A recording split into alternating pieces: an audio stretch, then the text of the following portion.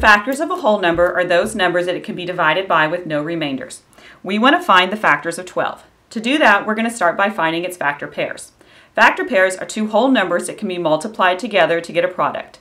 Let's start by putting our 12 items with one item in each group.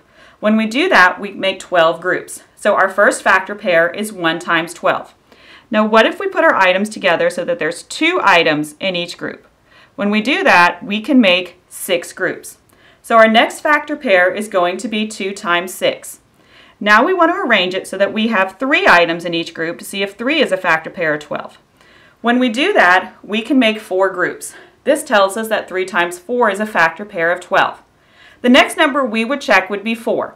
4 is already on our list paired with 3. And we can see at this point, if we rearranged it so that we put 4 items in each group, we would make 3 groups. Since we're starting to repeat the factors on our list, we know we have them all. So our factors of 12 are going to be 1, 2, 3, 4, 6, and 12.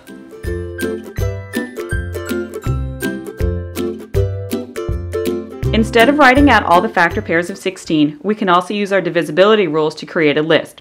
We know that every number is divisible by 1. So when we do 16 divided by 1, we get 16.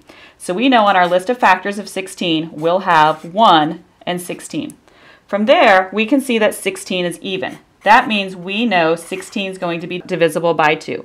16 divided by 2 is 8, so we know 2 and 8 are also going to be on our factor list of 16. If we check 3, 16 doesn't appear to be divisible by 3, but if we check, 16 divided by 3 gives us 5, remainder 1.